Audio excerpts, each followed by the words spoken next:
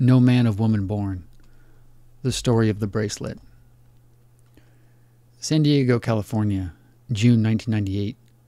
A Marine Corps or Naval base, I forget which one, on Coronado Island, where they filmed The Stuntman. I found a silver ball chain, like the kind dog tags are connected to.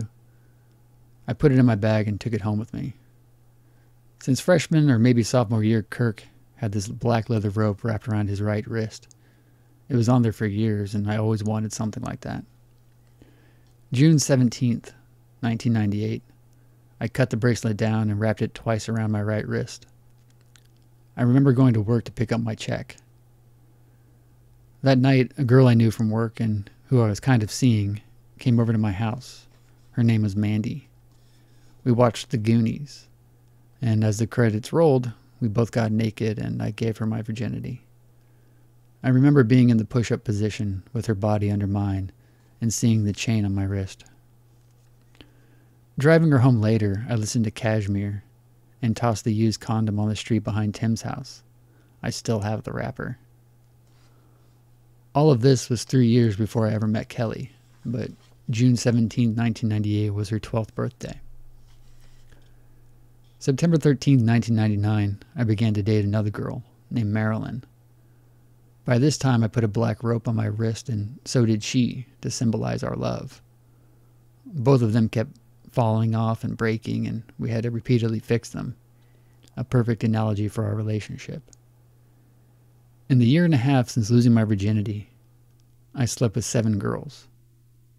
5 one time each, one about 6 times, and the other a lot more than that.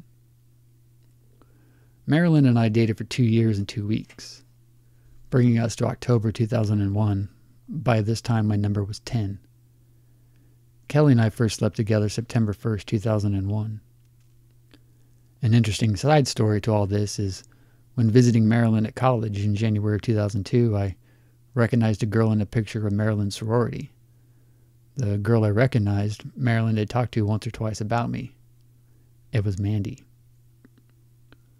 By summer of 2002, my number was 12. I will admit that when I was younger, I thought the bigger the number, the better the man. I was stupid, but what can I say? I thought it would make me a man, but thinking now, looking back and realizing this doesn't make you a man, actually makes you a man. So throughout all this, I still had this damn bracelet on my right wrist. It was a symbol of me. All main characters I wrote in my screenplays and various stories always had one. And a Kanga and Rue doll I gave Marilyn one Christmas. Both Kanga and Rue had little bracelets. Anyway, come one day I jumped out of bed and big spiggity bam, it fell off. Right to the floor. I went to school, came back, and took a picture of where it was laying. I then hung the bracelet on the wall where it still resides. It falling off ended a long and arduous period of my life. It fell off on September 13, 2002, what would have been mine and Marilyn's 3-year anniversary. That night was the night at Penguin Park, where and exactly when I knew I was truly in love with Kelly. The bracelet was on my wrist for 4 years and 3 months, or 1,549 days, thus the basis for the title of the final piece in Understanding Thursday. Within these 1,549 days, I had sex with 12 girls. I'm not ashamed, but I'm not proud. I did many terrible things and was a complete bastard to a lot of people. But since the bracelet fell off, I've only been with one girl. I've only loved one girl. I've done my best to be a man since then, and I think I've come through a little. In August of 2003, I put a new bracelet on my wrist, and around March of 2004, I put a black leather rope on my left wrist. The rope came from a journal Marilyn once gave me called A Mad Jack's Fleeting Glimpse.